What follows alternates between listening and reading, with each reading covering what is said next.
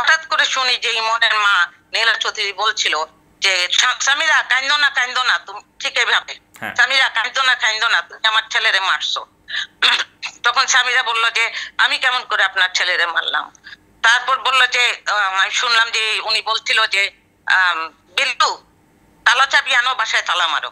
প্রিয় দর্শক, আসসালামু আলাইকুম। আপনারা যারা আমার ভিডিও পছন্দ করেন আপনাদেরকে অসংখ্য ধন্যবাদ। আপনারা জানেন প্রয়াত নায়ক সালমান শাহর মৃত্যু রহস্য নিয়ে আমি অনেকগুলো ভিডিও আপলোড করেছি, যেখানে সালমান শাহর মা নীলা চৌধুরী, সালমান শাহর স্ত্রী সামিরা, বাদল খন্দকার, সালমান শাহ পরিচালক সহ তার কাজের মেয়ে মনোয়ারা সহ আরও অনেকের ইন্টারভিউ আমি নিয়েছি এবং আপনারা পছন্দ করেছেন। আপনাদের অনেক প্রশ্ন ছিল এবং আরও অনেক প্রশ্ন আসলে জন্ম দিচ্ছে এই ভিডিওগুলো।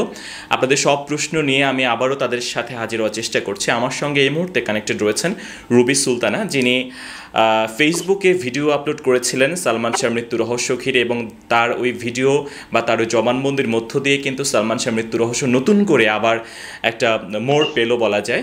তিনি আমার সাথে এখন কানেক্টেড রয়েছেন, তার সাথে আপনাদেরকে দেখা করাই দিচ্ছে। তিনি আছেন আসলে এখন আমেরিকায় আছেন এবং অনেকদিন ধরে তিনি সেখানে আছেন। আর করোনার কারণে তার ইন্টারভিউ আসলে নিতে দেরি হচ্ছিল, তার অনেক আগে থেকে তার সাথে আমার যোগাযোগ হচ্ছিল।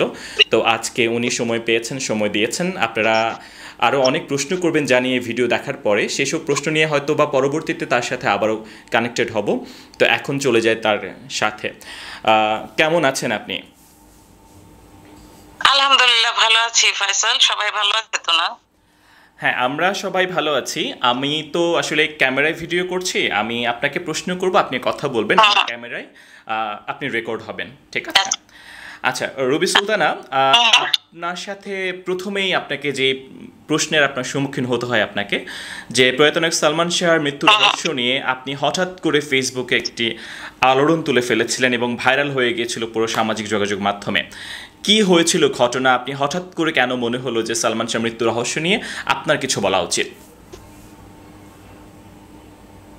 আমার যেটা বলা উচিত সেটা হলো যে আমি বাংলাদেশে মানুষ বলে পাগল, কিন্তু এখানে একটা প্রায় মানুষেরই বাইপোলার ডিসঅর্ডার আছে। এখানে মানুষ বেশিরভাগ সময় একা থাকে। তো ওই সময় যে আমার অসুখের ব্যাপারটা খুব সিরিয়াস হয়ে গিয়েছিল।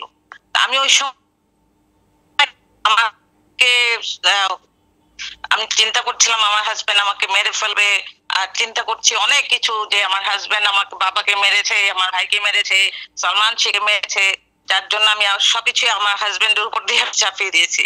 তো আল্লাহর রহমত যে এত খারাপ অবস্থা আমার হয়েছিল, যার জন্য আমি ভিডিও আপলোড করে পরে দেখে আমার এত লজ্জা লেগেছে, আর কত বড় মিথ্যা।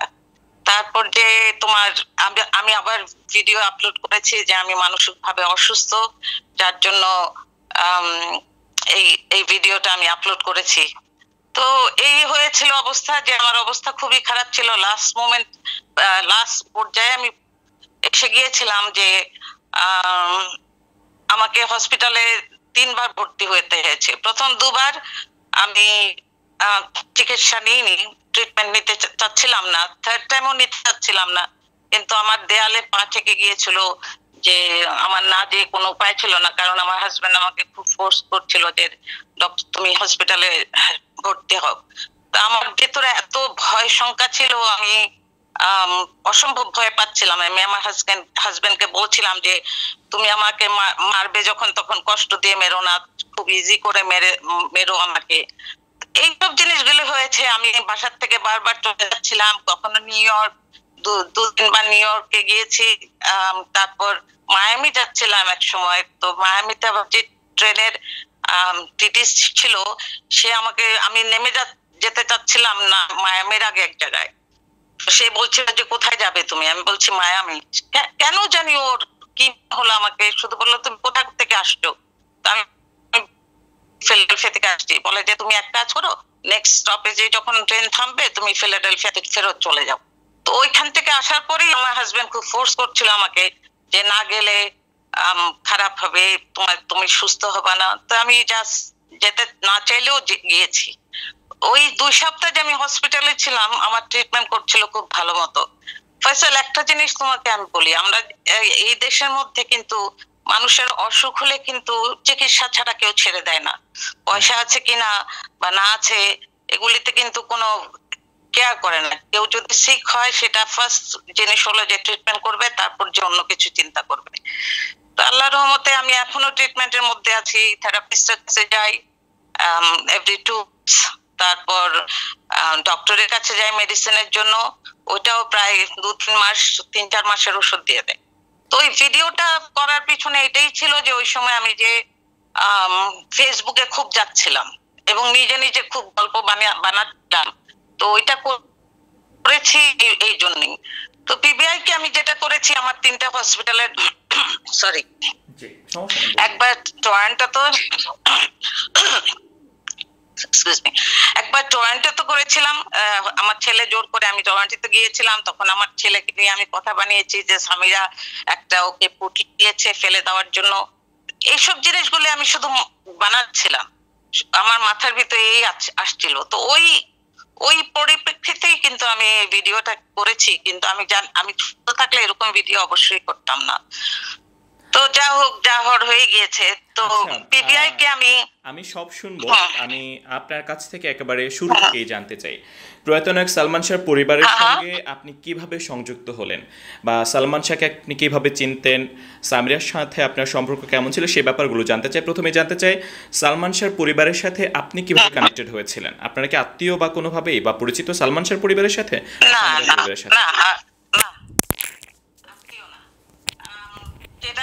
সেটা হলো যে ইমনের মা, তখন বোধহয় ইমন 10 বছর ছিল বা 11 বছর এরকম, আর বিল্টু অনেক ছোট ছিল। তো ইমনের মা বাবা কুমিল্লাতে পোস্টিং ছিল ওনাদের ম্যাজিস্ট্রেট হিসাবে, ওনার হাজবেন্ড ওখানে চাকরি পোস্টিং হয়েছিল। তো ইমনের মার সাথে ওদের বাসায় আমি একবার গিয়েছিলাম আমার ফ্রেন্ডের সাথে নিয়ে 1982-তে। তো আমার ফ্রেন্ড নিয়ে গিয়েছিল, আমার বান্ধবী, যে চল এক ভাবির সাথে পরিচয় করিয়ে দেব। তো ওইভাবেই কিন্তু গেলাম বাসায়। ওনাদের একটা, এখন আমার চোখে ভাসে ওই বাসাটার কথা। তো ওনাকে খুব পছন্দ হতো, আমার সবাই পছন্দ করতো। একটু খুব নীলা ভাবি একটু তো বেশ মিশুক এমনিতে। তো এর মধ্যে হতো কি, আমার বাবা মা ছিল হলো লায়ন্স ক্লাবের প্রেসিডেন্ট ছিল। তো সেইভাবেই উনি আমাদের বাসায় কখনো আসতো। আমার বাবা মা ওনাকে ভাবি ডাকতো, আমিও ভাবি। ওইভাবেই ওনার সাথে পরিচয়। মাঝে মাঝে আমাদের বাসায় খাওয়া দাওয়ার যদি ডিনারে দাওয়াত থাকতো তো আসতো উনি। তো এইভাবে পরিচয়। তারপর তো ওনাদের পোস্টিং হয়ে চলে গেল। একবার আমি খবর পেয়েছিলাম যে ওনার হাজবেন্ড চাকরি করে আমেরিকান এমবাসিতে, কি পড়তে আমি জানি না। তো এই কিন্তু আর কোনোদিন আর দেখা হয়নি ওই চিঠির পরে। তারপর একদিন মনে হয় 92-93 এক্স্যাক্টলি আমার মনে নাই, হঠাৎ করে নীলা ভাবি আমার পার্লারে আসলো। আমি খুব খুশি হয়েছিলাম ওনাকে দেখে। তারপর আমার বাসায় আসার পরে তারপর ওনার থেকে শুনলাম যে সামিরার সাথে বিয়ে হয়েছে, মানে ইমনের বিয়ে হয়েছে। হ্যাঁ, তো উনি অ্যাড্রেস দিয়ে গেল আমাকে। তো এরপরে গ্রিন রোডে বাসায় থাকতো উনি। তা সেই বান্ধবী যে আমার সাথে ওনার ইন্ট্রোডিউস করেছিল, সেই বান্ধবী যখন ঢাকায় আসে বেড়াতে, তখন আমি বলি যে জানিস নীলা ভাবি এরকম আসছিল, চল আমরা আবার যাই ওনার বাসায়। তো ওনার বাসায় যেই কিন্তু সামিরাকে দেখেছি, ইমনকে পাইনি। তো সামিরা তখন ছিল, নীলা ভাবি খুব আদর করছিল ছেলের বউকে। তারপর উনি বলছিল যে তোমার বাবারে ফোন করো আসার জন্য, বা কিছু কিছু এরকম কিছু করছিল। খুব দেখলাম যে খুবই সুন্দর রিলেশনশিপ। কবে গিয়েছিলেন এটা? 92 তে? কিছুদিন পর 92 তে গিয়েছিলেন সালমান শাহ? এটা 92, হ্যাঁ 92 93 হবে বা 91। এটা কোন বাসায়? নীলা চৌধুরীর বাসায় নাকি সালমান শাহর বাসায়? গ্রিন রোডের বাসায়। গ্রিন রোডে, মানে নীলা চৌধুরী ওরা সবাই তখন একসাথে থাকতেন সবাই, তখন আলাদা হননি? হ্যাঁ, আমি সামিরাকে দেখলাম। সামিরাকে আমি দেখেছি শুধু একবার বা দুবার ম্যাক্সিমাম আমার মামি শাশুড়ির বাসায়। আমার মামি শাশুড়ি হলো ওর খালা। আচ্ছা। তা আমার মামি শাশুড়ির এইভাবেই কিন্তু সম্পর্কটা, কিন্তু এমন না যে আসা যাওয়া ছিল বা ওর মার সাথে আমার কোনো আসা যাওয়া ছিল, এরকম কোনো কিছু না। তো কিছুদিন পরে দেখলাম যে সামিরা হঠাৎ আসলো আমার পার্লারে, এসে বললো যে রুবি আন্টি, আমি উনি ইমন যেহেতু আমাকে আন্টি করে ডাকতো, সামিরাও আন্টি করে ডাকতো। তো এসে বললো যে রুবি আন্টি, আমি স্কার্টন প্লাজায় আমরা বাসা নিয়েছি।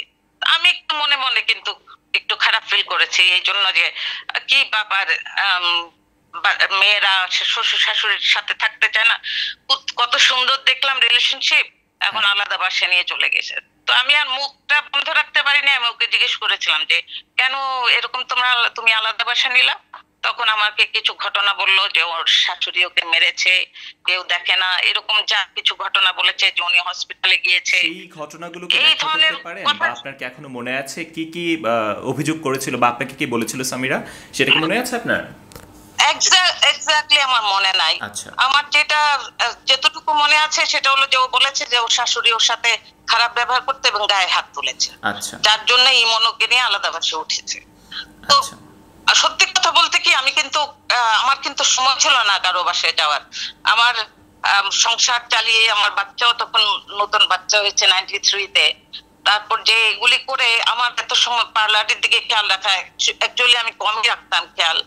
তারপর তোমার আমি চাইনিজ কমিউনিটি, আমাদের মধ্যে সব প্রত্যেকদিন একবার দেখা হতো, তো ওইভাবে করেই আমার লাইফটা যাচ্ছিল। তো পরে যে একবার ইমন শুটিং থেকে এসে আমাকে 12টা টেকনাফ দিয়েছিল শুটিং এর জন্য, তো 12টা গ্লাস আমার জন্য পানির গ্লাস নিয়ে এসেছিল। আচ্ছা।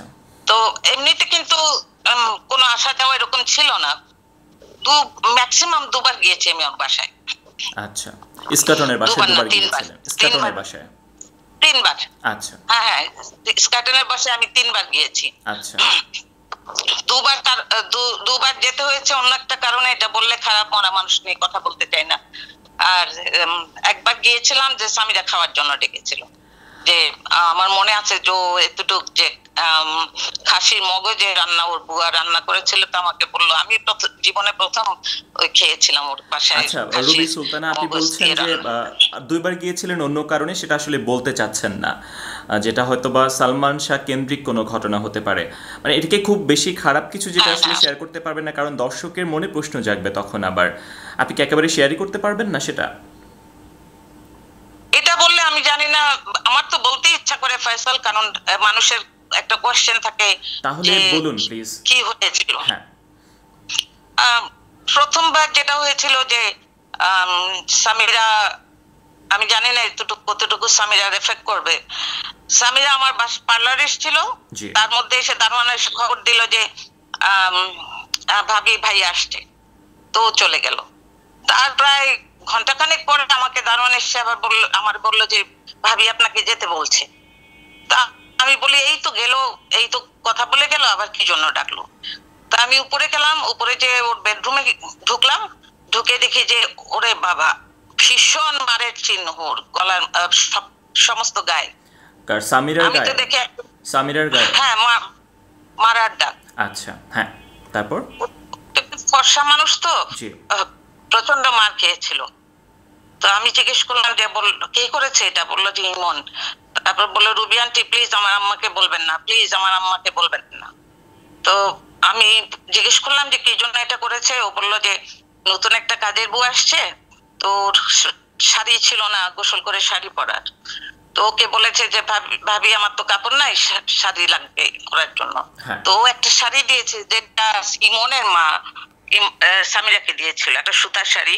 তো ওর কাছে তো মনে হয় দামি শাড়ি ছিল বেশি, তো ওর কাছে মনে হয়েছে এটাই একটুখানি দেই, কাজের বুয়া পড়তে পারবে। তো ইমন যখন বাড়ি আসে, চা নাস্তা নিয়ে যখন বুয়া আসে, তখন শাড়িটা দেখে ইমন, এবং দেখে খুব বাজে ভাবে ওকে বলেছে যে তুই আমার মার শাড়ি একে দিলি কেন, তোর নিজের মার শাড়ি দিলি না কেন। তারপর ওদের ঝগড়াঝাটি করেছে বা কোনো কিছু হয় আমি জানি না এক্স্যাক্টলি। তারপর ভীষণ মেরেছে এবং সে বাসা থেকে চলে যায়। আচ্ছা। তো আমাকে ও বারবার বলছিল প্লিজ রুবি আন্টি আমার আম্মাকে বলবেন না, আমার আম্মুকে বলবেন না। কিন্তু আমি বাসায় এসে আমি চিন্তা করলাম যে এরকম মার খেয়েছে, কোনোদিন যদি মারা যায় এই মেয়ে, তারপর আমি জানি এরকম, পরে তো বলবে যে তুমি আমাদের জানালেন। তা আমার যে ননদ ছিল সে হলো আমার মানে মামির শাশুড়ির মেয়ে, আমার ননদ ওইভাবে বললে, মানে আমার হাজবেন্ডের মামাতো বোন। তো ওকে আমি ফোন করে বললাম যে আমাকে বলা উচিত লুসিকে এই জিনিসটা। তো ওর নাম হলো মনিকা, আমার মামাতো ননদের নাম। মনিকা বললো যে হ্যাঁ তোমার তো বলা উচিত, কারণ কিছু যদি হয় পরে তো অসুবিধা হয়ে যাবে। তো আমি লুসিকে ফোন করে জানালাম এই জিনিসটা। এখানেই আমার আমার পার্টিসিপেশন ছিল, আর কোনো কিছুই না। আচ্ছা, আর নেক্সট বার যখন গিয়েছিলেন তখনও কি হয়েছিল? না, এরপর সামিরাকে আমি জিজ্ঞেস করেছিলাম যে ও এত মার খেয়ে কেন থাকছে এই হাজবেন্ডের সাথে। তখন ও বলছিল যে রুবি আন্টি ও খুব কান্নাকাটি করে মাপ চাচ্ছিল। ওইটা এখানে শেষ হয়ে গেল। আমি ভাবলাম যে ওদের নিজেদের ব্যাপার, কিন্তু আমার যেটা লাগে সেটা হলো প্রচন্ড মার খেয়েছিল। এমনকি বলছিল, আমার এখনো মনে আছে, ওর নাক ফুলটা খুলে পড়ে গিয়েছিল মাটিতে। ও যখন খুঁজছিল তখন ওকে লাথি দিচ্ছিল বারবার। আমি জানি না সামিরা এতটুকু কি এফেক্ট হবে আমার এই কথা শুনে, কিন্তু এটাই সত্যি কথা। ওর জন্য দোয়া করি। আমার সাথে কিন্তু কোনোদিন আর যোগাযোগ হয়নি। একবার শুধু আমার সাথে ওর দেখা হয়েছিল আমি আমেরিকা আসার আগে একটা রেস্টুরেন্টে ওর হাজবেন্ডকে নিয়ে। ওই না হয় ওর বিয়ে হয়েছে কি হয়েছে আমি কিছুই জানি না। আর আমার ননদ যে থাকতো মনিকা বাংলাদেশে, সেও তখন কানাডাতে ছিল। তো সামিরার সব আত্মীয় স্বজনই কানাডাতে, আমার সাথে যোগাযোগ আছে। ওর মামাদের আমার মামি শাশুড়ির সাথে। কিন্তু সামিরার কি মামি হন? মানে একটা শোনা যাচ্ছে যে আপনি সামিরার মামি হন। না, আমার সাথে ওর সম্পর্ক বলতে সেটা হলো যে ওর খালা আমার হাজবেন্ডের মামাকে বিয়ে করেছে। আচ্ছা, এমনিতে সামিরার সঙ্গে আপনার ওইরকম রিলেশন নেই, ওইরকম পারিবারিক সম্পর্ক বা ওইরকম বন্ধন নেই? না না, কোনো এমন এমন না যে লুসির সাথে আমার কোনো সময় কথা হয়েছে খুব বেশি। তবে যেটা করতো সেটা হলো যে ওদের বাসায় যেহেতু ফোন ছিল না, সামিরার মা এবং সামিরার শাশুড়ি দুজনেই আমার বাসায় ফোন করতো ওদের ডেকে দেওয়ার জন্য। তো লীলা চৌধুরী ফোন করেছিল, ওইটা ছিল আমার আগের দিন। আমার পার্লারে খুব ভিড় ছিল। তা আমি ওনাকে বলেছিলাম যে নেলা ভাবি, আমার তো অসম্ভব কাস্টমারের ভিড়, আমি তো মেয়েদেরকে ছেড়ে পাঠাতে পারছি না, আপনি একটু পরে ফোন করেন। ওই ছিল লাস্ট ওনার কল, আর কোনোদিন উনি ফোন করেনি আমার কাছে। এবার আমরা ওই দিনের ঘটনায় যাই, যেদিন সালমান শাহর যেদিন মৃত্যু হয় 6 সেপ্টেম্বর 1996 সাল।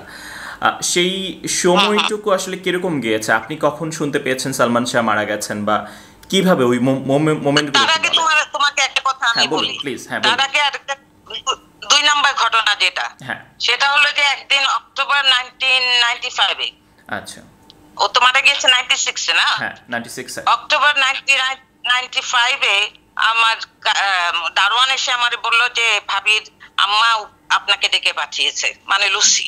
আচ্ছা, তখন আমার মনে আছে এই জন্য যে ওই দিনই আমার ননাসের আসার কথা ছিল ক্যালকাটা থেকে আমাদের বাসায় বেড়াতে আসতে। তো আমি একটু বিরক্ত হয়েছিলাম, তারপরে আমি গিয়েছি। ওই একই জিনিস, নীলা চৌধুরী বসে আছে, ওনার হাজবেন্ড বসে আছে, লুসি বসে আছে। কোন বাসায় গিয়েছে? সামিরাদের বাসায়, ইস্কাটনের বাসায়। আচ্ছা, তখন সবাই ছিল, সালমানের বাবা মা, ওখানে নীলা ভাবি ছিল, নীলা ভাইয়ের হাজবেন্ড ছিল, কয়েকজন অপরিচিত লোক ছিল, আর কে ছিল, ও জেনারেল শওকত আলী।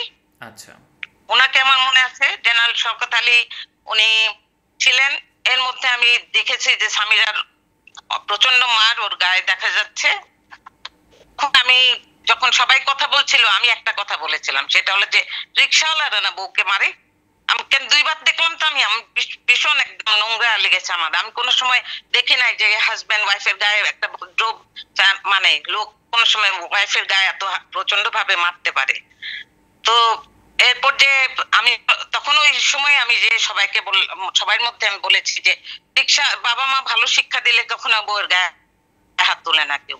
ওই তখন ইমন ভিতর থেকে বের হয়ে এসে আমাকে বললো যে রুবি আন্টি আপনি আর আমার বাসায় আসবেন না। আমি বলছি যে ঠিক আছে আসবো না, তোমার বাসায় আসার আমার কোনো ইচ্ছা নেই। আমি এই চলে আসি, এই লাস্ট দেখা, আর কোনোদিন দেখাই হয়নি। 1995 সালের অক্টোবরে সালমান শাহের সঙ্গে আপনার লাস্ট দেখা? হ্যাঁ হ্যাঁ, অক্টোবরের তারিখ এক্স্যাক্টলি মনে নাই। অক্টোবরে এটা খেয়াল আছে এই জন্য যে আমার ননাস আসার কথা ছিল এই জন্য। আচ্ছা, আরেকটা জিনিস হলো যে আমার বাসা আর ওদের বাসার এন্ট্রেন্স কিন্তু একই ছিল। তারপর যে এই আমার সাথে শেষ দেখা, আর কোনোদিন দেখা হয় না, কিছু হয় নাই। আর যেটা তুমি বলছিলা যে আমি কেমন করে খবর পেলাম যে ইমন সুইসাইড করেছে বা করার চেষ্টা করছে, সেটা হলো সামিরার নেক্সট ডোর নেইবার যে ছিলেন সুইটি ভাবি, উনি প্রায় 12টার থেকে হবে ফোন করেছে। আমি তখন বিজি ছিলাম, আমার হাজবেন্ড আমেরিকা।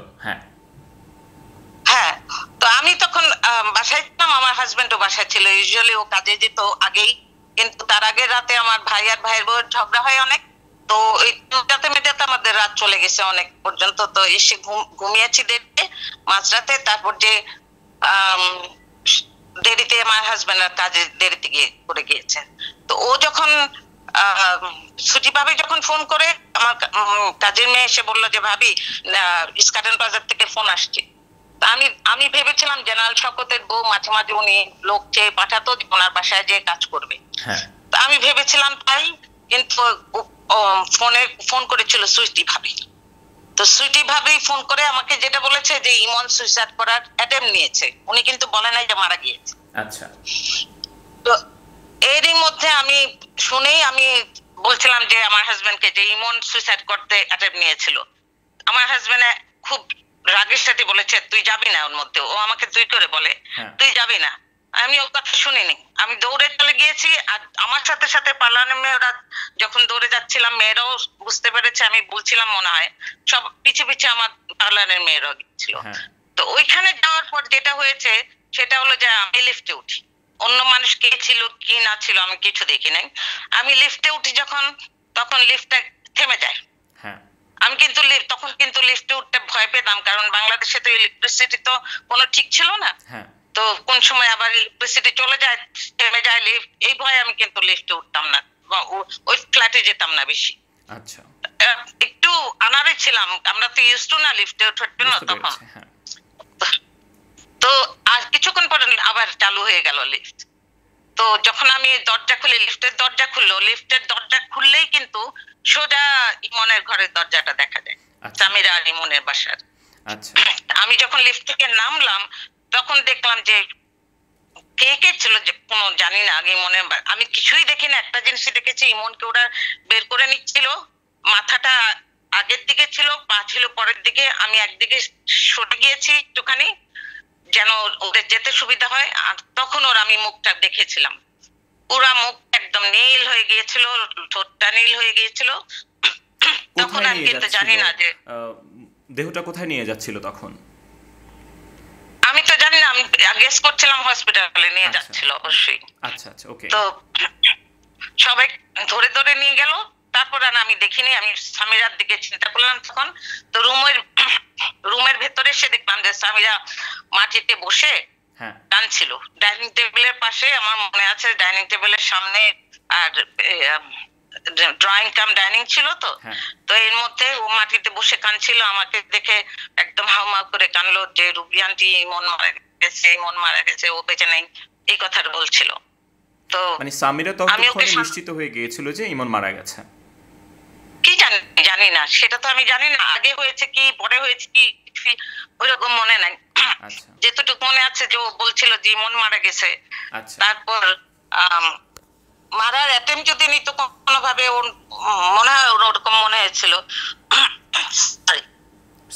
তারপর যে কি হলো, আমি যখন ওকে সান্ত্বনা দিচ্ছিলাম, আশেপাশে কে আছে কি না আছে আমি কিছুই দেখতেছিলাম না। একজন মানুষের হাজবেন্ড মারা গেলে কত কিছু যায়, এটা তো আমার থেকে ভালো কেউ জানে না।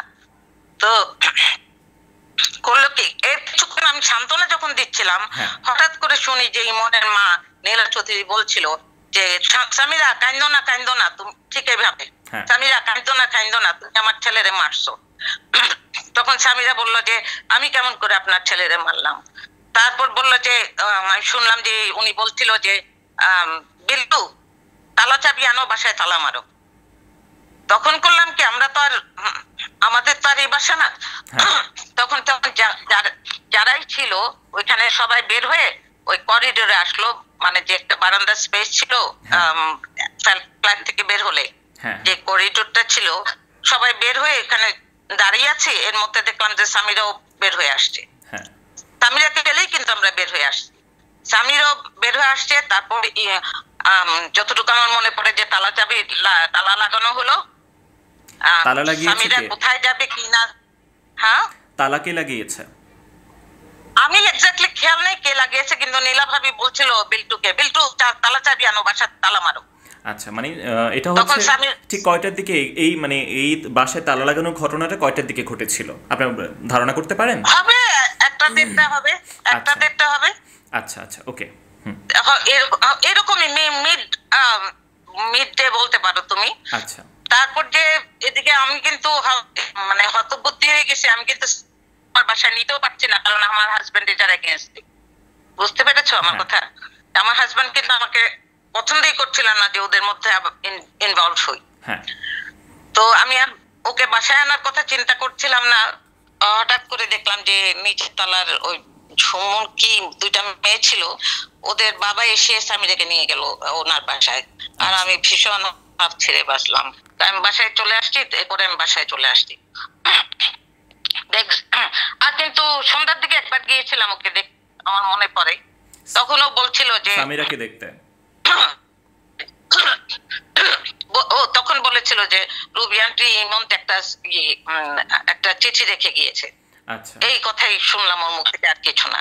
তো ওইটা তো আমি তো এর মধ্যে ইনভলভ হইতে চাইনি, যে আমার হাজবেন্ড একেবারে এটার এগেইনস্ট। যেমন তোমাকে আমি তো আগেই ডেট দিতে পারতাম, ও বাসায় ছিল দেখে আমি কথা বলতে পারিনি। হ্যাঁ। কারণ কোনোভাবেই পছন্দ করেন না যে কোনোভাবে আমি ইনভলভ হই কিছুতে।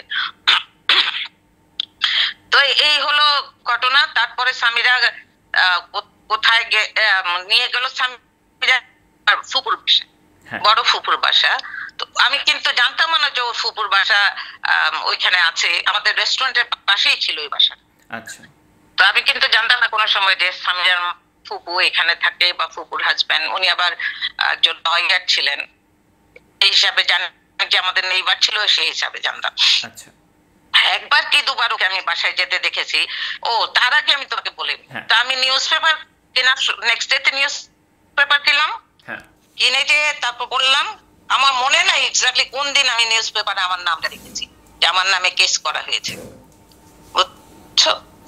তো কেস আপনার নামে কিভাবে হলো? আপনাকে কিভাবে জড়ানো হয়েছে কেসে? ওই যে নীলা ভাবির ওই যে আমি বলেছিলাম যে ইয়েতে কি বলে যে বাবা মা ভালো শিক্ষা দিলে ছেলে বউ মারে না, এইটাও একটা মনে হয় ওনার একটা ইয়ে ছিল, আমার প্রতি ক্ষোভ ছিল। আচ্ছা, ওই আর উনি আমাকে আপনার ওই দেখেছে, কথাটা জানে বলার যে আগে আপনার ওই কথাটা বলার আগে নীলা চৌধুরীর সাথে আপনার সম্পর্ক কেমন ছিল? না, ওনার সাথে তো আমার আর কোনোদিন ভালো ওনার বাসায় যখন গ্রিন রোডে যাই, হ্যাঁ। তখন মনে হয় আমি প্রেগনেন্ট ছিলাম, আমার এক্স্যাক্টলি 92 বা 93 হ্যাঁ। তো ওনার সাথে আর আমার কোনোদিন আর কোনো ভালো রিলেশনশিপ হয়নি, খারাপও হয়নি।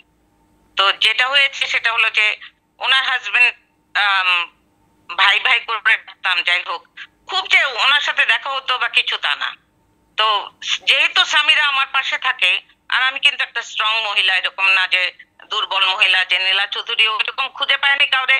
আমাকে আজিজ মোহাম্মদ ভাইয়ের সাথে যে জড়িয়েছে, এর সাথে ওর সাথে, আমার জীবন তো এটা না ফয়সাল। আমার জীবন ছিল একটা চাইনিজ ফ্যামিলির মধ্যে, আমাদের আসা যাওয়া ছিল, আমি ভালো অ্যাডজাস্ট করে গিয়েছিলাম চাইনিজ কমিউনিটিতে।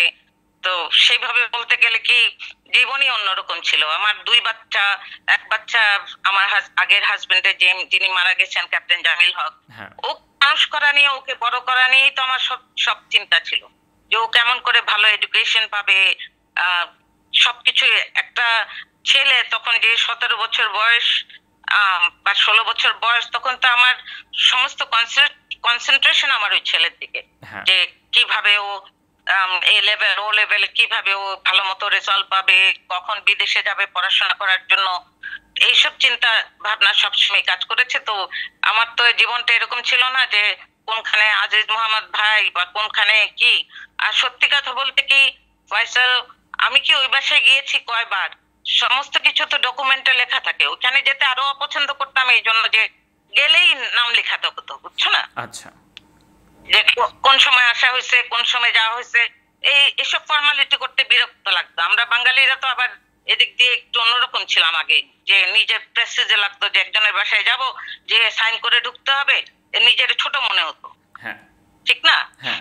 তখনকার দিনে তো আমি ওর বাসায় যাব, আমাকে আবার সাইন করে ঢুকতে হবে, নাম লেখাতে হবে, টাইম লিখতে হবে, এই জিনিসটা ইউজ টু ছিলাম না, তো কাজে বিরক্ত লাগতো। তো 1995 এর অক্টোবর থেকে সেপ্টেম্বর 96 এর সেপ্টেম্বর পর্যন্ত ওদের বাসার আমাদের বাসা একই এন্ট্রেন্স ছিল। কোন সময় আসা যাওয়ার পথে আমি ওদের আর দেখিনি। আচ্ছা।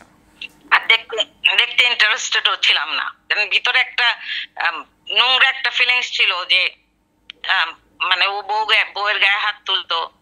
এই জিনিসটা দুবারই আমি দেখেছি। রুবি আর বাকি সুলতানা, কতবার আমি হয়েছে? আমি সামিরার প্রায় 56 মিনিটের একটা ইন্টারভিউ নিয়েছিলাম। তো সেখানে সামিরার সাথে কথা হয়েছে, সামিরার সাথে ইমনের সম্পর্ক কেমন ছিল, মানে সালমান শাহর সম্পর্ক কেমন ছিল। তিনি বলেছিলেন যে তাদের মধ্যে খুবই ভালো সম্পর্ক ছিল, ভালোবাসার সম্পর্ক ছিল, এবং তিনি কখনো, মানে তিনি একবারের জন্য বলেননি যে সালমান শাহ তার গায়ে হাত তুলেছে, সেটা বলেনি। যদিও তিনি দাবি করেছিলেন যে নীলা চৌধুরী বরং সামিরা তার গায়ে, মানে সামিরার গায়ে হাত তুলেছিল, তিনি সেই দাবি করেছিলেন। কিন্তু তার হাজব্যান্ড তার, জি বলুন। আমি তোমাকে একটা কথা বলি। হ্যাঁ বলুন। যে কেন বলেনি আমি জানি না, মেবি ও বলতে চায় না মনের নেগেটিভ জিনিসটা, আমিও বলতে চাইনি, বুঝছো? কেন যে ও বউকে 2বার পিটিয়েছে আমার কোনো ধারণা নাই। ওই ধারণা আছে যতটুকু শুনেছি যে কাজের বুয়াকে শাড়ি দিয়েছে এই জন্য মেরেছে, মাস শাড়ি দিয়েছে কেন দিল না, গালিগালাজ করেছে, নাকফুল পরে গিয়েছিল, নাকফুল খুঁজতে গেছে, ওকে লাথি দিচ্ছে, এত কিছু আমার যদি আমি যদি না জানতাম, বানানো কথা হতো, তাহলে তো একই জিনিস আমি বারবার বলতে পারি না, শোনা। এখন সামিরা হয়তো সম্পর্ক ভালো ছিল এই জন্য যে মার খাওয়ার পর ও ওর হাজবেন্ডকে মাফ করতো। আচ্ছা, বুঝতে পেরেছো? জি। এখন ওই হাজবেন্ডের কথা বললে যে মেরেছে, এই কথা বললে হাজবেন্ডের, এখন হাজবেন্ড মরে গিয়েছে, ওইটা ওর হাজবেন্ডের উপর খারাপ একটা রেপুটেশন হবে, এই জন্য হয়তো বলেনি। কিন্তু আমার মনে হয় যে ও যখন ডিবি, তারপর সিআইডি বা অন্যান্য যে পিবিআই যারা এরকম ইনভেস্টিগেশন করেছে, আমি যখন গিয়েছি ইনভেস্টিগেশন সময় ওরা যখন আমাকে ডেকে পাঠিয়েছে আমি একই কথা বলেছি ওদেরকে। আপনি কি বাংলাদেশে এসেছিলেন? পিবিআই লাস্ট যে পিবিআই যে তদন্ত করলো 24 ফেব্রুয়ারি, যে তদন্ত রিপোর্ট প্রকাশ করেছে, সেখানে তো তারা দাবি করেছে যে সালমান শাহ আত্মহত্যা করেছে, তাকে কেউ খুন করেনি। তো এই পিবিআই এই তদন্তে কি আপনি সংশ্লিষ্ট ছিলেন? আপনার কাছে জানতে চাওয়া হয়েছিল, বা আপনি কি বাংলাদেশে এসেছিলেন? না, আমার বাংলাদেশে আসা লাগতো না। আমি সমস্ত হসপিটালে আমার সমস্ত কাগজপত্র আমি এফিডেভিট করে সবকিছু পাঠিয়ে দিয়েছি। আমার 3টা হসপিটালের ওরা ডেট মিলালেই ওরা বুঝবে যে আমি হসপিটাল থেকে বের হয়েছি তার 2 দিন পরে যে আমি স্টেটমেন্ট দিয়েছি যে ইমন খুন হয়েছে। আমি স্বাভাবিক ছিলাম না, আমাকে দেখলেই বোঝা যায়, কারণ একবার আমি বলছিলাম যে খুন করেছে, আরেকবার বলছিলাম না আমার মাথা ভালো নাই, আমার আই এম সিক, এরকম কথা বলছিলাম। তো যখন পিবিআই কে আমি সমস্ত এখানে কাগজপত্র তার অনেক কিছু এমনি এমনি হয় না, হসপিটাল থেকে যখন ডিসচার্জ করা হয় ভালো মতো ডেসক্রিপশন দিয়ে ওরা সবকিছু দিয়ে কি ট্রিটমেন্ট হবে কি না হবে, ডিজিজটা কি, সমস্ত কিছু দেখেই ওরা কিন্তু মানে পেপার গুলি দেয়। তো আমি পিবিআই কে ওগুলি পাঠিয়ে দিয়েছি। আপনাকে তো মামলায় জড়ানো হলো, এর পরের প্রক্রিয়া কি ছিল? আপনি কিভাবে নিজেকে রক্ষা করলেন, কিভাবে, বা আপনি বাংলাদেশ থেকে এখন আপনি আমেরিকায় আছেন, এই জার্নিটা কিভাবে ছিল? আপনি তো তাহলে মামলার আসামি ছিলেন, জার্নিটা কিভাবে হয়েছিল আপনার? এখন আসামি কেউ করলেও তো কিছু হবে না, তবে একটা জিনিস বলি, হ্যাঁ আমি যখন প্রথমবার মানে আমার নামটা নিউজ পেপারে দেখি আমি কিন্তু খুবই মানে দুশ্চিন্তায় পড়ি নাই, আমার খারাপ লেগেছে। দুশ্চিন্তা করার কিছু নেই, কারণ আমি তো এমন কিছু করি নাই যে করবে। তবে ওর বাবা যখন কেসটা দিয়েছে এত বড় মিথ্যা, তখন কিন্তু আমি একটাই কথা বলেছি যে আল্লাহ আপনি দেখেন, এত বড় মিথ্যা, ছেলে মারা গেল, মাটির মধ্যে কবরে দিতে পারেনি, তারপরে এত বড় মিথ্যা। তো যেটা আমি, আমার বাবা তখন দাউদকান্দি ছিল, আব্বা তো দাউদকান্দির, কুমিল্লা দাউদকান্দির এমপি ছিলেন, তারপরে ওই সময় তিনি এমপি ছিলেন না, তারপরে উনি দাউদকান্দিতে খুব আসা যাওয়া করতেন মানুষের সাথে, যাই হোক রাজনীতির ব্যাপারে। তারপর যে উনি আসলো কয়েকদিন পরে আমার বাসায় আসলো, আমি বললাম, তখন আমি ওনারে দেখে আমি বললাম, শুনে আমারে যদি কেউ ধরে নিয়ে যায় আমি কিন্তু আপনারে সহ নিয়ে যাব, কারণ আপনি শিখিয়েছেন, আমরা শিখাইছেন করে বলতাম, আপনি শিখাইছেন যে মানুষের ভালো করো, মানুষের খারাপ দেখলে দৌড় দাও। তখন আমার আব্বা আস্তে করে হাসতে হাসতে বলছিল যে তোর মা কিছু হবে না, এত কি চিন্তা করো, এই কথাটা। তো এইভাবেই মানে জিনিসটা, তারপর ইনভেস্টিগেশন হলো, আমাকে ডেকেছে, আমি গিয়েছি। যেমন মারার কথা যখন বলেছি তখন আমি কিন্তু একজনের সামনে কথা বলিনি, মনে হয় 9-10 জন মানুষ ছিল একটা বড় টেবিলের মধ্যে, আমি একা। তারপর ওরা, আমি যখন এই মারার ঘটনা বলেছি তখন ওনারা আমাকে, উনি একজন বলছিল আপনি এর মধ্যে ইনভলভ হলেন কেন? ওরা আপনার ওদের নিজের ব্যাপার। তখন আমি উল্টা ওনাকে প্রশ্ন করছিলাম যে আপনার ওয়াইফের সাথে যদি নেক্সট ডোর নেইবার যদি আপনার ওয়াইফ জানে যে এইভাবে মারছে হাজবেন্ড, তারপরেও কি চুপ করে বসে থাকবে? কিছু তো করে সান্ত্বনা দিতে যাবে অ্যাটলিস্ট।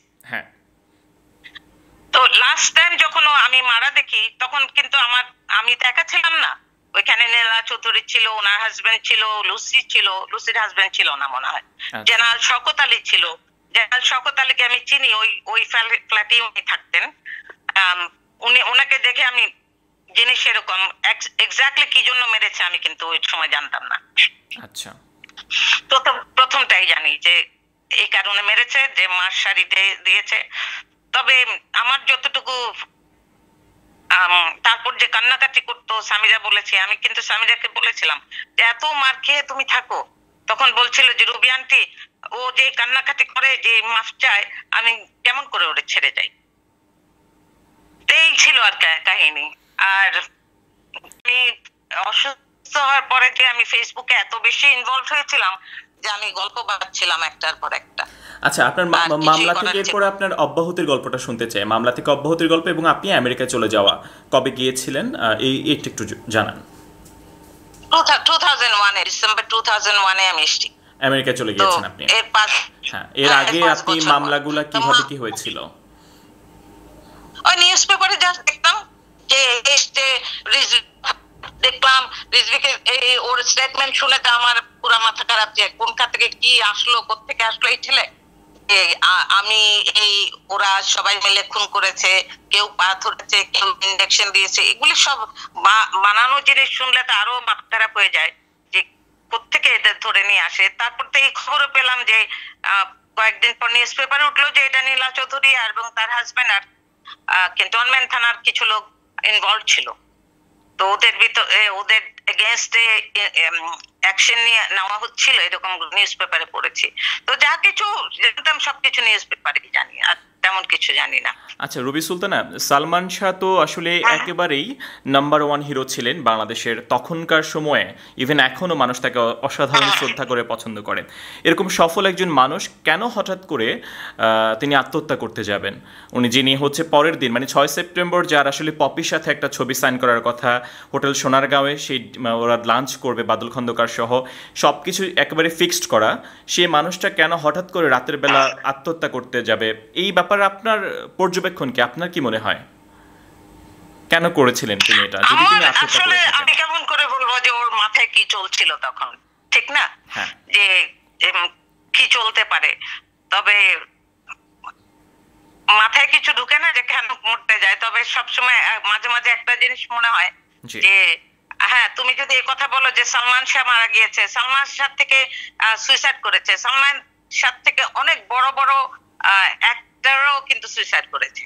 হ্যাঁ, অনেকেই খ্যাতির একেবারে চূড়ান্তে গিয়েও হঠাৎ করে তাদের হতাশা পেয়ে বসে, বা সেটা হতে পারে, সেটা হয়তো তাদের ক্ষেত্রে। কিন্তু সালমান শাহের ক্ষেত্রে কি হয়েছিল, যেহেতু আপনি হয়তো বা তখন একটু আসা যাওয়া করেছিলেন, বা আপনি মামলার সালমান শাহর মৃত্যুর আগে যদিও বা খুব বেশি জড়িত ছিলেন না, কিন্তু সালমান শাহ মৃত্যুর পরে যেহেতু আপনার নামে মামলা হয়েছে, আপনি তো তখন এটা নিয়ে আপনি জানছেন বা আপনি এটা নিয়ে ভেবেছেন অনেক।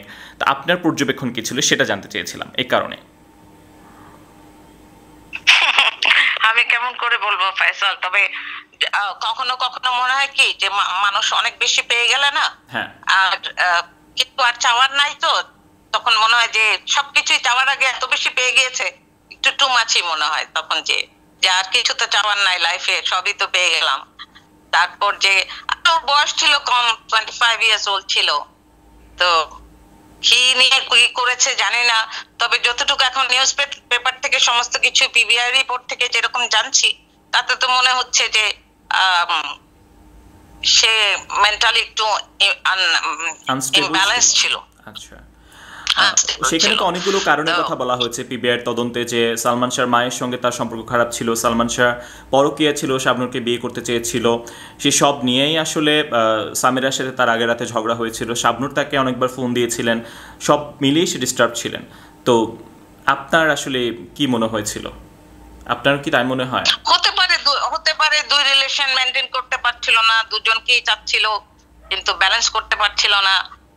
হতে পারে, কারণ আমি তো আর জানি না যে সামিরা ওর বাবার বাড়ি চলে গিয়েছে ওই সময়, কারণ আমি তো ওদের সাথে কোনো রিলেশনশিপই আমার ছিল না, আসা যাওয়া ছিল না তখন, তো জানিও না, এমনও না যে বাংলাদেশের নিউজ পেপার পড়তাম বা বাংলাদেশের বাংলা ছবি খুব একটা দেখতাম। লাস্ট মনে হয় আমি বাংলা ছবি দেখেছি 1982-তে, কি জানি ববিতা আর বুলবুল আহমেদের একটা ছবি ছিল, জন্ম থেকে জ্বলছি। হ্যাঁ হ্যাঁ, জন্ম থেকে জ্বলছি, ওই আমার লাস্ট কিন্তু যে বাংলা ছবি দেখা ছিল। আর আমি কোনোদিন বাংলা ছবি দেখি, এরপর ছবিগুলি ভালো হতো। আপনি 2001 সালে আমেরিকায় চলে গেলেন, তো তারপর তো সবকিছু একভাবেই চলছিল, তো হঠাৎ করে আপনি মনে হয় 2017 সালেই মনে হয় আপনি ফেসবুকে আলোড়ন তুললেন। মানে আপনার কথা হয়তো বাংলাদেশের মানুষ হয়তো মনেও রাখেনি কেউ, বা ভুলেও গিয়েছিল। হ্যাঁ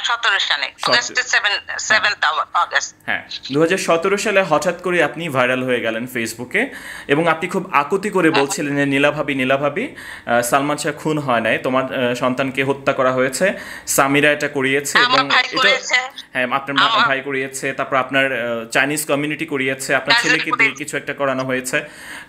এই ব্যাপারগুলো বা আপনাকে আপনার জীবনের উপর অনেক কিছু যাচ্ছে, আপনি মরে যাবেন, এবং বারবার আপনি দাবি করছিলেন যে সালমান শাহ নীলা চৌধুরী যাতে এই বিচারটা যাতে তিনি পান, সেই ব্যাপারে আপনি তাকেও হেল্প করবেন। তো কেন হঠাৎ করে আপনার মনে হলো?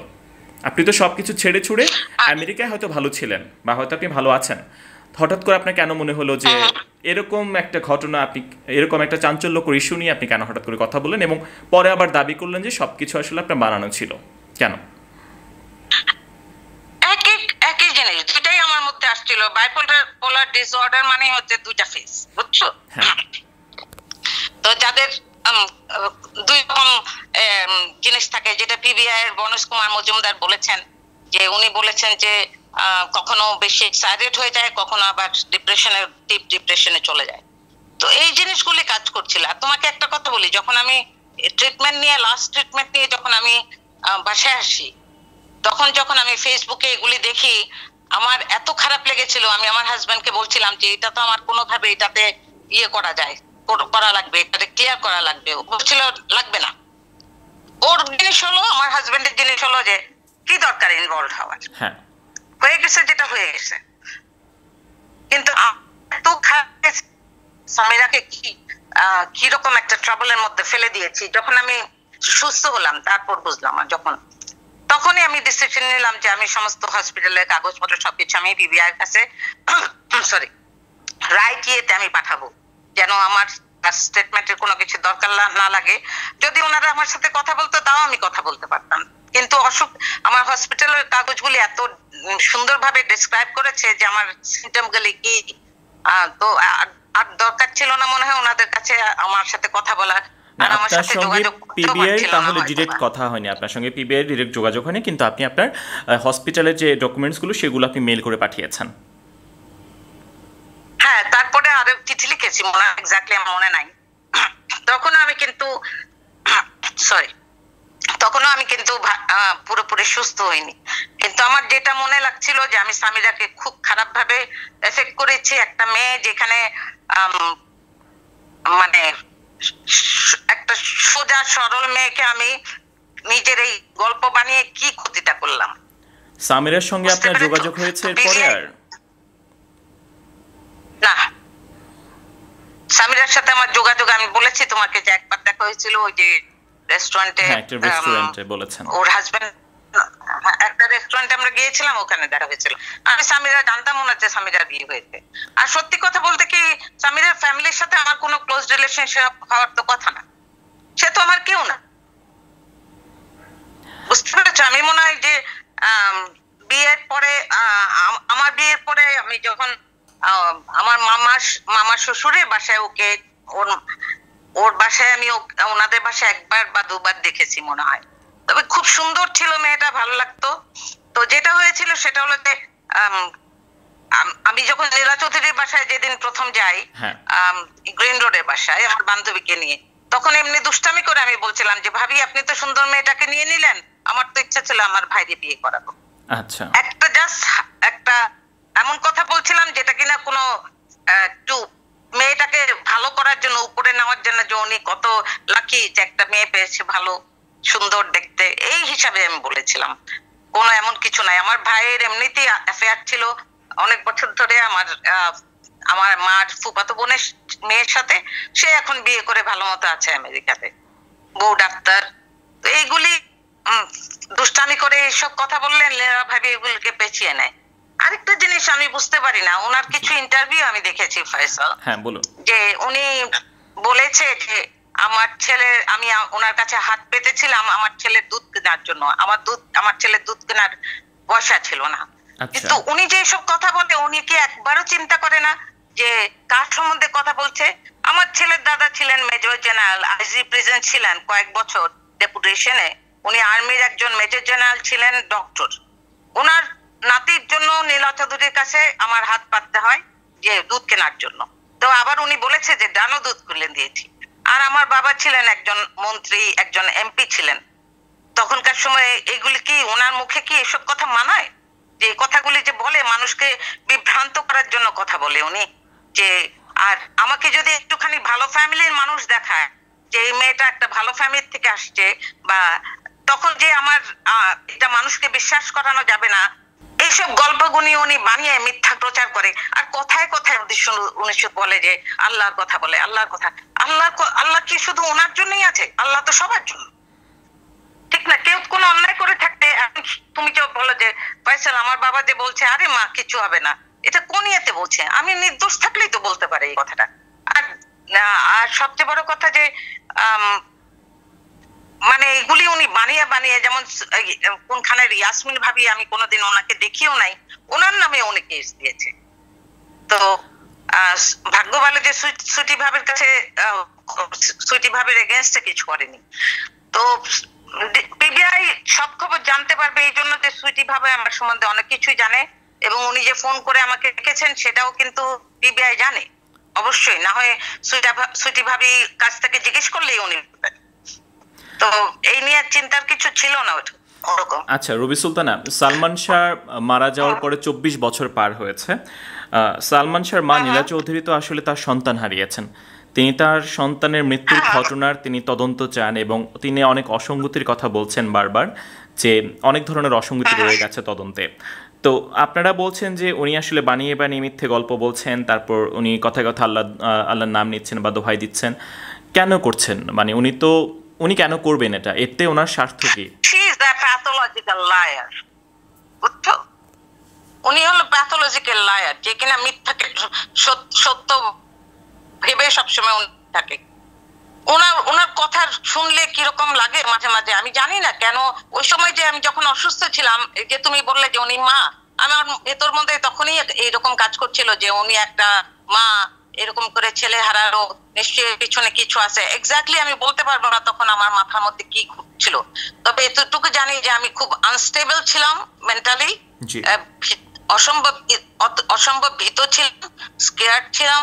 তারপর অনেক কিছুই মনে আছে যেগুলি করেছি, এমন না যে মনে নাই। আর যখন তাকিয়ে দেখি আমার নিজের প্রতি খুব লজ্জাও পাই। আর তখন নিজের মনকে বুঝতে বলে যে তুমি তো সুস্থ ছিলে না, কাজে এত কি চিন্তা করছো। আমি যে এখনো যে ট্রিটমেন্ট নিচ্ছি, দেখো আমাদের কিন্তু লকডাউন হয়েছে না, কিন্তু আমার কিন্তু ট্রিটমেন্ট হচ্ছে, ফোনে আমার ট্রিটমেন্ট হচ্ছে। আমার থেরাপিস্টও আমাকে ফোন করছে, কথা বলছে। আবার ডক্টর যে আমার মেডিসিন প্রেসক্রাইব করে, সেও কিন্তু ফোন করে কথা বলছে। তো এমন না যে আমাদের ট্রিটমেন্ট থেমে গিয়ে। তবে আল্লাহর কাছে শুকর করি যে আমাদের ইন্স্যুরেন্স কভার সবকিছু, না হয় কোত্থেকে এই ট্রিটমেন্ট পেতাম বলো। আর তোমাদের বাংলাদেশের জন্য তো আল্লাহর কাছে সবসময় দোয়া করি যে আল্লাহ, বাংলাদেশে তো চিকিৎসা ব্যবস্থা বা মানুষ নেই, শুধু আপনি বাঁচিয়ে রাখেন সবাইকে, এই জন্য দোয়া করি। আচ্ছা, আপনার সাথে তো অনেকক্ষণ কথা বললাম। তো এই ভিডিও আমি আপলোড করবো হয়তো বা কালকে বা পরশুর মধ্যে আমি এটা আপলোড করবো, এবং আপলোড করার পরে দর্শকদের অনেক প্রশ্ন অবশ্যই আসবে। আমি চাইবো সেসব প্রশ্ন মানুষ গালি দিবে, আমি বলি যারা সালমান শাহর ভক্ত তারা আসলে তারা কেন, আমি নিজেও তো ভক্ত, আমিও মানতে পারি না সালমান শাহ তার একেবারে ক্যারিয়ারের মধ্য গগনে থেকে হঠাৎ করে এভাবে তিনি আত্মহত্যা করবেন বা তিনি পৃথিবী থেকে নাই হয়ে যাবেন, এটা আমিও মানতে পারি না। আমি নিজেও ভক্ত সালমান শাহর, এবং সালমান শাহের মৃত্যুর রহস্য নিয়ে আমারও খুব বেশি আগ্রহ আছে বলেই সালমান শাহর ওই সময়ে বা সালমান শাহ পরিবারের মানুষ, সালমান শাহ স্ত্রী, সবার সাথে আমার কথা হয়েছে, সবার সাথে কথা বলার চেষ্টা করেছি। তা আমার নিজেরও খুব আগ্রহ জানার কি হয়েছিল সেদিন, সে আগ্রহ থেকে আমি আসলে কথা বলি। আর আপনি যখন আপনার ভিডিওটা যখন আমি দেখেছিলাম 2017 সালে, তখন আমিও কিন্তু আপনার ভিডিওটা বিশ্বাস করেছিলাম। আমি নিজেও তখন কারণ আপনি যেভাবে আকুতি জানিয়েছিলেন বারবার যে নীলাভাবি ওকে খুন করা হয়েছে, এবং তখন আমিও এটা বিশ্বাস করেছিলাম। আর এখন আমি আমার বিশ্বাসের জায়গা বা আমার অবিশ্বাসের জায়গা, যেহেতু আমি এখানে হোস্টিং করছি, এখানে আমি আমার সেই জায়গাটা বলছি না দর্শকদেরকে, কিন্তু আমার একটা ইচ্ছা ছিল যে আমি সবার সাথে কথা বলি, সবার বক্তব্যগুলো আমি শেয়ার করব। আর দর্শক গালি আসলে কেন দিবে আপনাকে সেই কারণটা বলি, কারণ দর্শকে কিন্তু আমার মতো আপনার কথাটাই বিশ্বাস করেছে 2017 সালে, এবং এরপরে যখন আপনি যেই বাকি কথাগুলো আবার বলছেন আপনি অসুস্থ, দর্শক আবার হয়তো এটাও বিশ্বাস করছে যে আপনি কোনো কারণে আবার ভয় পেয়েছেন, সত্য কথাগুলো আপনি এই কারণে আবার লুকাচ্ছেন বা আপনি এই কারণে আবার আড়াল করছেন। দর্শকের সাইকোলজি এটা, এবং ইভেন এটা আমারও সাইকোলজি বলতে পারেন দর্শক হিসেবে। কিন্তু আমি যেহেতু সবার সাথেই কথা বলছি, তো আমার নিজস্ব একটা পয়েন্ট অফ ভিউ আছে, সেটা আমি একেবারেই সালমান শাহর মৃত্যুর রায় যেদিন হবে সেদিন হয়তো বা দর্শকের সাথে শেয়ার করতে পারবো। আর রায় তো 30 তারিখে একটা ডেট ছিল, এপ্রিলের 30 তারিখে, কিন্তু করোনা ভাইরাসের কারণে সেটা আর হয়ে ওঠেনি। এপ্রিল না, মার্চের 30 তারিখে একটা ডেট ছিল, করোনা ভাইরাসের কারণে যেহেতু আমাদের সব কিছু বন্ধ, এই কারণে হয়ে ওঠেনি। সব কিছু স্বাভাবিক হলে তখন হয়তো বা আবার মামলা কোর্টে হয়তো বা রায় হওয়া বা পরবর্তী ডেটে শুনানি হওয়া, সেই ব্যাপারগুলো হয়তো বা হবে। তো আমি আশা করবো যে আপনার সঙ্গে আবার হয়তো বা কথা বলবো, আবার আপনার একটা ইন্টারভিউ নিব দর্শকদের সব প্রশ্ন নিয়ে, এবং আপনি তো আছেন, এবং আমি চাইবো আপনি সেখানে এই কমেন্টসগুলো দেখেন, এবং আমি আবার আপনার মুখোমুখি হওয়ার চেষ্টা করব। ধন্যবাদ আপনাকে সময় দেওয়ার জন্য। তোমাকে ধন্যবাদ ফয়সাল। আল্লাহ হাফেজ। আল্লাহ হাফেজ, ভালো থাকবেন, সাবধানে থাকবেন করোনার এই সময়। ইনশাআল্লাহ তুমিও সাবধানে থেকো। ইনশাআল্লাহ। আল্লাহ হাফেজ। আল্লাহ হাফেজ। ওকে। দর্শক, এতক্ষণ কথা বলছিলাম রুবি সুলতানা, যিনি সালমান শাহর মৃত্যু রহস্য নিয়ে 2017 সালের 7th of August মেবি, সে সময় তিনি খুব চাঞ্চল্যকর কিছু তথ্য দিয়েছিলেন, এবং এরপরে তিনি আবার এই যে কথাগুলো বলেছিলেন তার উল্টো বর্ণনা তিনি করেছিলেন, এবং তিনি দাবি করেছেন তিনি আসলে মানসিক অস্থিরতায় ভুগছিলেন, এবং তিনি অসুস্থ মানসিকভাবে ছিলেন, ডিসঅর্ডার ছিল বেসিক্যালি ওনার, এবং উনি চিকিৎসা নিচ্ছিলেন। তো ওনার সাথে কথা বলার অনেক দিন ধরে যোগাযোগ করার চেষ্টা করছিলাম, এবং অবশেষে ওনাকে পেয়েছি। কিন্তু করোনা ভাইরাসের কারণে যেহেতু লকডাউন, আমিও অনেক দিন ধরে ভিডিও আপলোড করছি না, কারণ আপনারা সবাই নিজেরাই সেফ থাকার চেষ্টা করবেন, বাসায় থাকবেন। আর এইসব সময়ে আসলে মনে জোর রাখা উচিত, আমি চাইনি তাই কোনো ধরনের ভিডিও আপলোড করতে। এবং উনি আজকেই আমাকে নক করেছিলেন, উনি ফ্রি আছেন বলে কথা বলবেন বলেছিলেন, তাই ওনার সাথে একটা সেশন করলাম। আর হঠাৎ করেই আসলে কথাটা বলা হয়েছে, খুব একটা বেশি রেডি ছিল না, খুব স্ক্রিপ্টেড কোনো আমি কি প্রশ্ন করব না করব কোনো কিছুই আসলে জানতাম না, যেহেতু 1 মাস ধরে প্রায় ডিটাচড ছিলাম এই ইস্যু থেকে। তো তারপরেও আপনাদেরকে বলছি, যারা দেখেছেন তাদের অসংখ্য ধন্যবাদ। যদি ভালো লেগে থাকে অবশ্যই লাইক করবেন, শেয়ার করবেন, কমেন্টস করবেন, সাবস্ক্রাইব করতে ভুলবেন না। আর অবশ্যই আপনার যত প্রশ্ন অবশ্যই কমেন্টস বক্সে জানাবেন, এবং রুবি সুলতানের সাথে অবশ্যই আপনাদের সকল প্রশ্ন নিয়ে আবারও মুখোমুখি হওয়ার চেষ্টা করব। এতক্ষণ দেখার জন্য অনেক ধন্যবাদ। আল্লাহ হাফেজ। আর আল্লাহ হাফেজ বলে দিয়েছি, কিন্তু একটা কথা বলেই শেষ করতে চাই, করোনা ভাইরাসের এই সময় অবশ্যই নিজেকে নিরাপদ রাখবেন, জরুরি প্রয়োজন ছাড়া কোনোভাবেই ঘরের বাইরে বের হবেন না। নিজেকে নিরাপদ রাখেন, পরিবারের মানুষকে নিরাপদ রাখেন, দেশটাকে নিরাপদ রাখেন। অনেক অনেক ভালো থাকবেন, এবং আমরা চাই সবাই একসাথে এই যুদ্ধে জয়ী হতে। আল্লাহ হাফেজ।